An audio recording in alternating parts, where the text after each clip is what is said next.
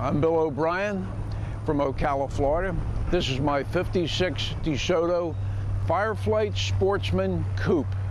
We've got this car in Montana, a very rare option car with power steering, power brakes, power windows, power seat, power antenna, tinted glass, white walls. It had everything the factory could give you but air conditioning.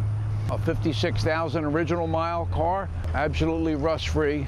Went from New Mexico to Montana, and now it lives in Ocala, Florida.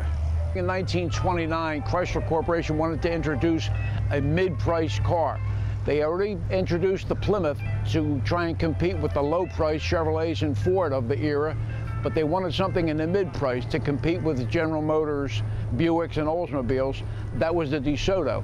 DeSoto was the first car introduced in that time to sell over 100,000 units in its first year. The very first car to do that. They only made them up until 1961, and by that time the sales were falling off.